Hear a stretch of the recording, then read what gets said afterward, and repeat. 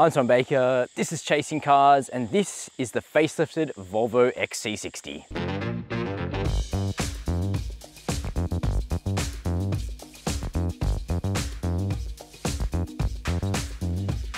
The XC60 is the most popular Volvo here in Australia, and it's actually one of the more popular mid-size luxury SUVs in our market. It's also a popular vehicle around the world, and for a good reason. For a lot of families, the XC60 is right-sized, and it offers that mid-size SUV positioning and higher driving position that many people want. And in today's video, I'm going to explain why the XC60 is actually one of our preferred luxury crossovers here at Chasing Cars.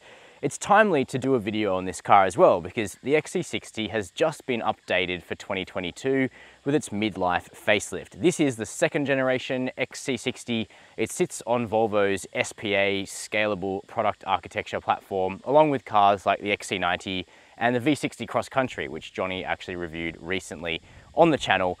But this one is the midsize 5-seat SUV. The one I've brought along here is the 2022 XC60 B6 R-Design.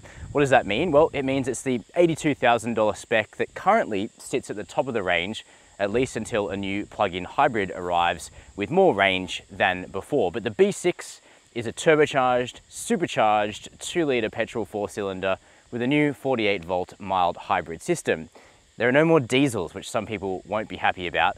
The entry-level engine is the B5, which is a turbocharged petrol 4-cylinder with a mild hybrid system. But you can still choose the XC60 in base momentum form, mid-spec Inscription, and top-spec R-Design. The range kicks off at about $69,000. This car is $82,000, but then it also has another $10,000 worth of options, meaning that as it sits, this one is about 100 grand on the road, which isn't cheap. And in today's video, we're going to be talking about how you should option your XC60, what you really need and what you probably don't, our recommended specification, and what this car is really like to live with and to drive. But before we get started, hit subscribe, and I'm going to tell you the 3 things I like best about this car and the 3 things that I don't like so much. One thing that's less ideal about the XC60 is that it can get quite expensive quite quickly if you insist on the R-Design specification that I've brought along here. Certainly it looks cool, particularly in this crystal white paint with all of the black accents and its standard 21-inch wheels. But even as standard, it's about 90 grand drive away. Give it air suspension, which you'll want on such large wheels, and a smattering of other options, and you're touching 6 figures on the road. And then all of a sudden you're talking about performance SUV territory with some other manufacturers. Worth noting though, that the lesser trims are better value. The XC60 adopts Volvo's new Google Android-based operating system, and while it does bring some elements of the interior more up to date, it's not as easy to use as the previous gen Volvo Sensus system, in my opinion. There are less customization options in the screen. Some of the old tile systems have been replaced by just a smaller amount of options here. It's more difficult to customize the driver's digital display, which is a Google map or nothing. You can no longer put your media in there, for instance. So while it's simpler and in some ways better, Volvo have removed a number of those fine-tuning and customization features from their touchscreen. And when you live with a car for 5 years or so and you really want to set it up how you like it, simple, or as simple as possible, is not always best. If you're looking for a really fuel-efficient family SUV, the XC60 kind of struggles unless you go for the plug-in hybrid, which is also really expensive. That's because while Volvo has moved to a range of mild hybrid engines, they're petrol only, and both the B5 and the B6 in our testing use about 10 litres per 100 Ks. It's a little bit more than competing petrol engines in cars like the Audi Q5, and it's a lot more than you'd use in a diesel version. Now, the pre-facelift XC60 did offer a D4 and even a D5 diesel at various points in time. Those have now been scrapped as part of Volvo's commitment to getting to zero emissions. But what this car is currently lacking is a fully electric version like the BMW X3, which would of course fully commit to that philosophy. Volvo really nails design, and I think the XC60 demonstrates that perfectly. The designers knew when to put the pencil down, so it's a simple shape that works really well, and it's clearly elegant and high-end from all of those fine details. Now this R-Design looks really cool, but the Inscription trim is also really lovely with more bright accents replacing what is black on this car and giving it a real luxury touch. So for me, I like the looks of this car, both inside and out. Unlike so many luxury SUVs we test, the Volvo XC60 actually rides comfortably, and that's particularly so if you option the $2,600 air suspension with 4C. Now, as standard, the XC60 comes on what Volvo calls its dynamic chassis, so tuned a little bit more sporty. I would absolutely recommend spending $2,600 on air suspension for this car because it keeps body control really good, but it soaks up the kinds of bumps we get on Australian suburban and country roads extremely well. This car is a pleasure to drive. It might be a cliche, but Volvo really does do the best seats in the car industry. The XC60 seats are so comfortable no matter where you're sitting in this car, apart from maybe the rear middle seat. But both the driver's seat and the front passenger seat have full electric adjustment and immense levels of support that mean you get out of this car after an 8-hour drive feeling refreshed. Unfortunately, the R-Design means you only get a black interior or a dark grey interior, but if you go for the Momentum or the Inscription, you can choose a wider array of colours, including a really nice blonde interior, though that won't be as family friendly as black. Jumping into the front of the Volvo XC60 reveals this to be a true luxury SUV. Volvo at one point in time might have been a premium or semi-premium manufacturer, but they now genuinely play alongside Mercedes, BMW, Audi and Lexus in our view, and this interior really demonstrates that. It's high quality, the mix of materials is mostly good with one strange quirk, which I'll come back to. The technology is pretty well integrated and the seats are so good as to put this car into a class of its own. If you're looking for a luxurious family SUV that is truly comfortable, you don't really need to look any further than the Volvo XC60. It's always good to test drive 2, 3 or 4 cars when you're looking at a minimum to make sure you're understanding what's exactly right for your needs. But I think this car would suit a lot of families looking to upgrade into an SUV that's a little bit more premium. Now, as I mentioned up front, the one we have here is the most expensive. It's the B6 R-Design, but there's no base model XC60. Even the entry-level B5 Momentum is still nicely appointed with standard leather seats, standard 14-way power adjustment in both front seats, for instance, and things like this nicely finished dashboard, the touchscreen in the center here with a vertical orientation. All of that is standard, though the best specification for the XC60 is the B5 Inscription, which is about $6 cheaper than this car. It doesn't get the sporty black accents outside, and it gets wood instead of metal trim here, but you still get absolutely beautiful leather seats in this car in either charcoal, which is this color, or blonde, which really gives the interior a bit of a lift and makes it a bit brighter, particularly because it's paired to light colored headlining too. Now, the basic package in the XC60 is really all you need, but you can option it up with some truly luxurious features if you want to. Those include 2 versions of what Volvo Australia calls the lifestyle package, which adds privacy glass, a sunroof, and an upmarket stereo. So you can choose it with a Harman Kardon stereo, which is what this car is fitted to. That sounds good. Or you can opt for a Bowers & Wilkins stereo, which sounds great. One of the best stereos Chasing Cars has ever tested in a car. So that's exactly what I would do because I really like my music. Sure, it's an indulgence, but when you're going to live with a car for years and years and you want to take it on long road trips, a great stereo is important. Great seats are important. The XC60 nails the seats, and you can option the Bowers & Wilkins if you want to. Now, interestingly, in the R-Design, you can only get a dark interior, either charcoal or slate, which is like a dark grey, and the seats have this cool textile on the bolsters, which I really like, but you can also spend $3 more and get fine Napa leather, which is perforated and adds seat cooling as well.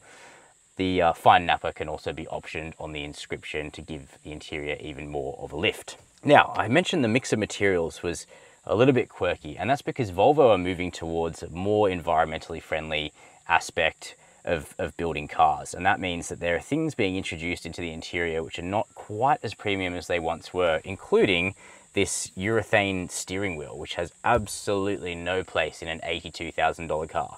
Now, it's certainly not like a base Toyota Corolla, I'm not going to suggest that, but anyone that's driven a luxury car and knows what a leather steering wheel is like knows that this isn't leather.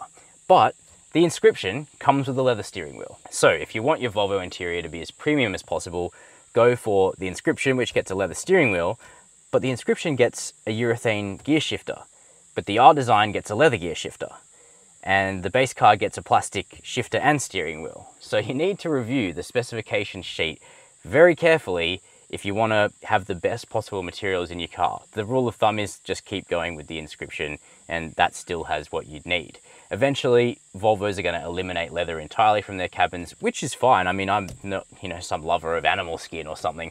I just think that this plastic steering wheel isn't quite up to scratch from how it feels underhand. That brings me on to the technology, which is interesting because the 2022 XC60 becomes the first Volvo here in Australia to get the new Google-driven operating system in this car. And in some ways, it's a step forward. The navigation is superb because it is Google Maps. Nowhere to avoid it. It's Google Maps. It has that spoken, hey, insert name of search provider here that you can use to drive voice searches. The graphics are good. The processing power is good. It's easy to use. It's fantastic. But a number of other aspects of this system aren't as easy to use or as detailed as they were with the previous Volvo Sensus operating system. There's no true EQ adjustment, for instance, which there was with Volvo Sensus. There are far fewer options to choose from in the menu here to customize things. There are fewer options for customizing the look of your digital display in front of you. You can't put a media there. You can only choose between having Google Maps or absolutely nothing in front of you and some trip computer information. With the previous year's car, you could at least put your album and song and artist in front of you if you wanted to run navigation over here. So effectively what they've done is they've simplified the system. They've given it Google Maps, they've given it Google services. You can power your smart home, you can turn on your lights at home. You've got the Google Assistant feature in here. So all of that feels up to date, but they have oversimplified some of the systems a little bit too far for my liking. Thankfully though, there's Apple CarPlay and Android Auto, but that kind of makes me think, well, BMWs, Audis, Mercs, they all have Apple CarPlay and Android Auto, so you can choose between a fully featured OEM system or a smartphone-driven system. I'm not sure the integrated software in the Volvo needed to be handed over to Google as well. That's just my personal opinion. In terms of practicality, we've got cup holders between the seats, wireless smartphone charger, 12-volt socket up here in front of the shifter, a bin between the seats with 2 USB-C ports, and big door bins that can take a large water bottle. Jumping into the back of the Volvo XC60, and you'll find it's a classic mid-sized SUV, meaning it's comfortable for 4 adults with a 5th seat here in the middle for occasional use. Interestingly, at 4,708 millimeters in length, the XC60 just breaks out of what we would classify on Chasing Cars as mid-size SUV. Now, we will make an exception for it. It's only 8 mil longer than our sort of traditional mid-size cutoff, but interesting to note regardless. Now, I'm sitting behind my own driving position. I'm 6 foot tall and I have fairly long legs, and you can see that I have a lot of room here in the back of the XC60. Legroom is no trouble. Toe room is excellent, even with the driver's seat set at its lowest position, and headroom beneath this panoramic sunroof is okay. I've got about 1.5 inches or so. Now, because this is the R-Design, we have a dark headliner in here, but the cabin doesn't feel too dark, I would say, because even the charcoal leather option is still not truly black. It's a very dark grey, and the windows are nice and big and conventional, so kids are going to have a good view out here. Now, speaking of the window, the sill just beneath it is nice soft plastic, so it absorbs light, absorbs noise, and if anyone rests their limb or arm or head against this, then it's nice and soft. In fact, quality, I would say, feels a little bit better than a vehicle like an Audi Q5, which is high praise, I think, from me. Now, getting someone in this middle seat is going to be a bit more of a challenge in the R-Design because we have these sporty bolsters even on the outboard seats in the back for this car, so that leaves this middle seat as quite a perch.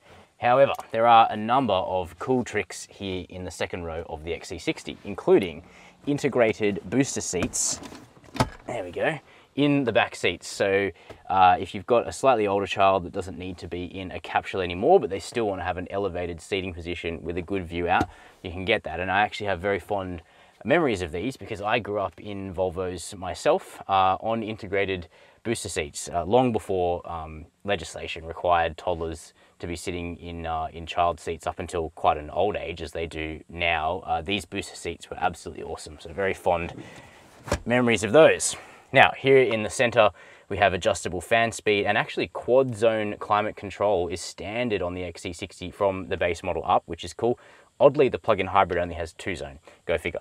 We have air vents here, and we also have air vents in the B-pillar, so there's no shortage of air coming into the back of the XC60. Definitely a consideration for parents with kids who don't mind a spew on a road trip. Keeping the air moving is good, but we don't get those cool speaker grills here in the second row. We get some stitched leather down here on the doors, textile inserts, and on the whole, it is comfortable. It's pretty spacious, but let's check out what it's like to fit 2 child seats here in the back. As for fitting child seats to the XC60, we've got our forwards facing toddler seat over here behind the driver, so not compromise their driving position, and we've got the rear facing infant capsule behind the passenger seat. Now, fitment isn't too bad actually. The ISOFIX points are exposed behind pivot up type covers, which is great. You're not going to lose them, and you're not trying to jam ISOFIX points down somewhere into the seat where they're hidden. Now, you do get these integrated headrests in Volvos, and the gap to fit the top tether point through there is a little bit narrow, but it's still pretty doable. If you've got the cargo cover in place, it's a little fiddly to get behind that, but all in all, you can get it done just fine. And as you can see here, there is space for our 2 seats. We did have to slide the passenger seat forward by a few centimeters in order to fit the infant capsule, but not too big of a deal. Getting out, if you're in the middle, is simple enough. Climbing through beneath my driving position here and sitting myself in the middle, you can see I've got room, but you wouldn't want to be too much broader than myself. Other points to note, the door opening is okay, but it could be a little bit wider. It's certainly nowhere near 90 degrees in this car, and the child locks, they're electric and they're done from the driver's seat, so you don't have to go fiddling around in the door or anything like that. It's one touch, which is fantastic. When it comes to boot space, Volvo says the XC60 has 505 litres on offer. Now, the Chasing Cars soccer ball test or football test comes out at 42 balls. Leaving the balls to one side, you do get a nice square boot in the XC60, though it isn't as deep as in some other competitors. It gets nice and low to the ground though, particularly if you option the air suspension, because you have controls here in the boot to raise and lower the load height of the vehicle, making it a lot easier to take heavy stuff in and out of this vehicle. You also get a nice little metal finisher here to partially protect the paint. You get a net off to the left side. You get a cargo blind that can be fixed up here so it retracts when the door opens. And underneath this hard boot floor, you'll find a space saver spare, the compressor for the air suspension, and 2 tanks of air. Plus, a power tailgate is standard on every single spec of the XC60 sold in Australia. Now, with the back door closed on this car, we can see some of the design cues from the 2022 update, including the fact that there's a new rear diffuser down here that hides any hint of an exhaust pipe, which is quite interesting. And the R-Design is the only grade to get kind of painted bumpers. If you go for one of the lesser grades, they are unpainted cladding. Now we get Volvo badging here, as we've had for many years on Volvos, XC60 down the bottom left, and B6 all-wheel drive on the bottom right. A few years ago, Volvos were really easy to like, but difficult to recommend as an ownership proposition because their servicing was so expensive. The brand has put in a lot of work here in Australia to basically subsidise the cost of maintenance, and these cars are no longer dear to service, particularly if you buy an upfront service pack. So you need to maintain this car every 12 months or 15,000 kilometres, and you can buy an upfront pack for $1,500 for 3 years or $2,500 for 5 years, so averaging $500 a year, which for this segment is pretty much par for the course and doesn't really stand out above its rivals. Insurance on the XC60, in the last 12 months, the median budget direct customer spent $1,092 to comprehensively insure a new Volvo XC60.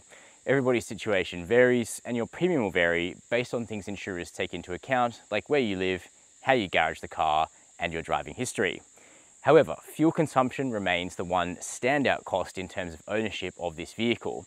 Like I mentioned at the start of the video, neither the B5 nor the B6 petrol engines are particularly fuel efficient. They're both going to use around 10 litres per 100 kilometres in combined driving, a little bit less on the highway, around 7.5 or 8 litres per 100 Ks. This car no longer offers a diesel. There is an updated plug-in hybrid coming called the Recharge, but that's going to be even more expensive than this R-Design, so it's kind of horses for courses. If you can live with consumption of about 10 litres per 100 Ks, then that's completely fine. The warranty on the XC60 is 5 years and unlimited kilometres. So, what is the Volvo XC60 like to drive? Well, I've already hinted up front that this is a very comfortable car, particularly if you opt for the air suspension and 4C chassis, which I think is a good value upgrade at $2,600. And I'll come back to that and the reasons why I think you should upgrade to it later in this segment. But first of all, let's talk about the two petrol engines on offer and then the plug-in hybrid. So coming soon will be a facelifted version of the XC60 Recharge plug-in hybrid, which is based on the B6 engine that I'm driving now, but it has received a larger battery and will get more range for 2022 than the 40 kilometers or so that you could get out of it in the pre-facelift version. And for well-heeled buyers that are seeking the most economical XC60 and one that you can drive around town in pure electric mode, the XC60 Recharge will be perfect. But it's not going to be an affordable hybrid option. In fact, there aren't really affordable hybrid options in the luxury SUV segment. Usually you're required to go for a plug-in hybrid, which continue to be pretty XY, or something like the BMW X3 or Audi e-tron, which equally are not cheap options if you want to go the full electric route. No doubt in 5 or 10 years now we'll be talking about the fact that Volvo only make an electric XC60, but for now the sensible options continue to be the mild hybrid petrol engines, and mild hybrid is the main change for 2022. The sort of T5 and T6 engines from last year have carried across, but they now have a 48 volt mild hybrid system, which generally helps. It doesn't palpably decrease fuel economy by that much. As I mentioned, I've been averaging 10 litres per 100 Ks in the B6, which is fine, but not really anything to write home about. What the 48 volt system mostly does is improve refinement. It has an integrated starter generator, so the engine starts up seamlessly with no cranking noise. The start-stop system is absolutely seamless, and there's also a little bit of electric torque that fills in just when your foot brushes the accelerator pedal. So instead of there being that noticeable turbo lag, particularly on the B5 or T5 engine as it previously was, it's now a more seamless experience and it gets going more quickly. So the mild hybrid system is helping this car, but mostly from a refinement perspective. The main choice you're going to have is whether to go for the B5 powertrain with either the entry-level Momentum trim or the luxurious Inscription variant, or the B6, which you can only get with the R-Design trim as I have it here. The engines are very similar. They're both 2-litre turbocharged petrol 4-cylinder engines.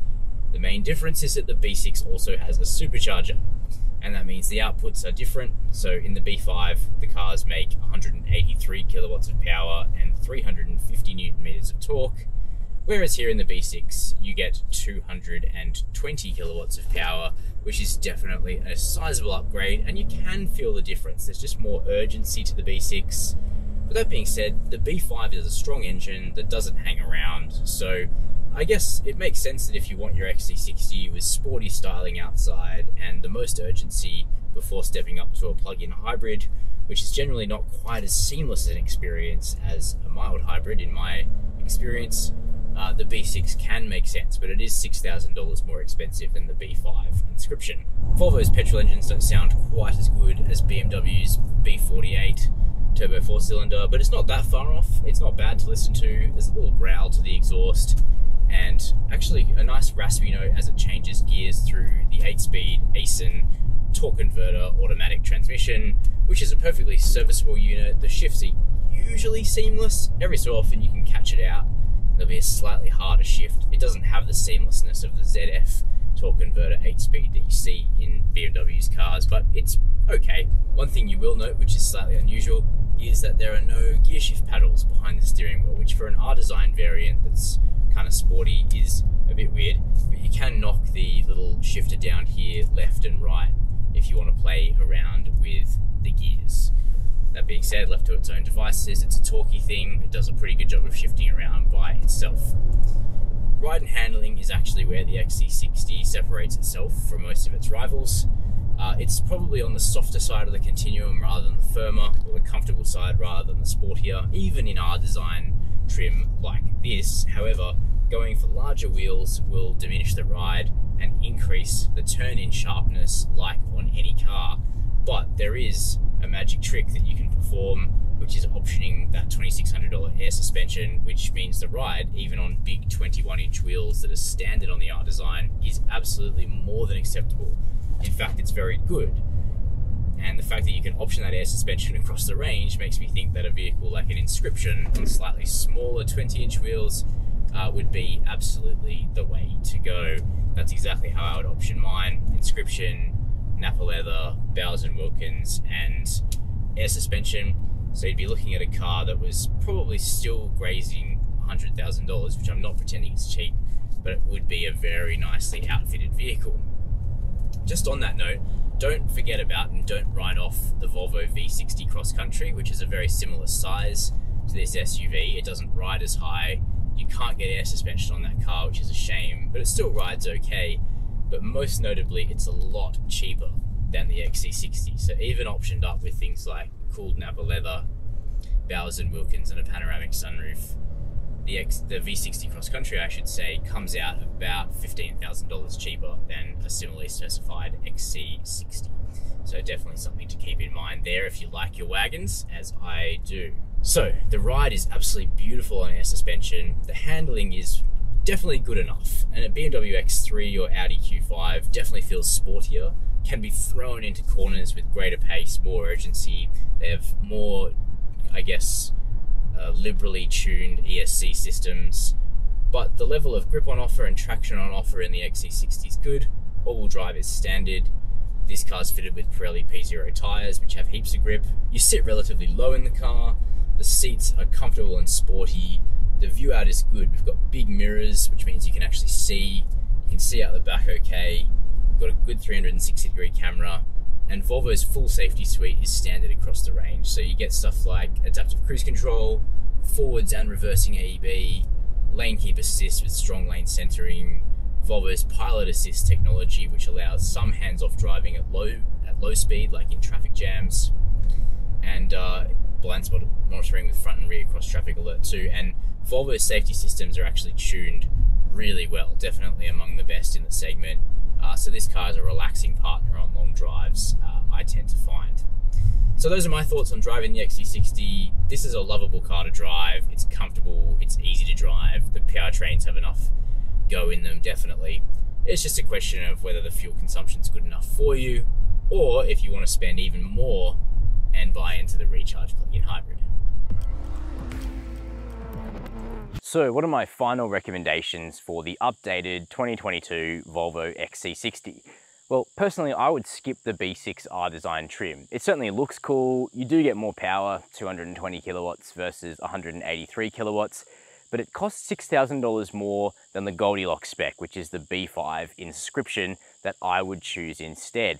It looks a little bit more luxurious outside rather than sporty. The interior also feels a little bit more luxurious rather than sporty. And with that $6,000 you pocket, you can option up desirable stuff like the lifestyle package with Harman Kardon or even the Bowers & Wilkins, and the adaptive air suspension with the 4C chassis for basically what you would have spent on an R-Design anyway. And I think that's probably buying a little bit smarter when it comes to an XC60. But it is horses for courses, and I'm keen to hear your opinion, so let me know down below this video. Are you considering an XC60? What do you think of this car? Do you already own a Volvo XC60, and what has your experience been like? While you're down there, make sure to hit subscribe and the notification bell. And as always, thanks for watching Chasing Cars.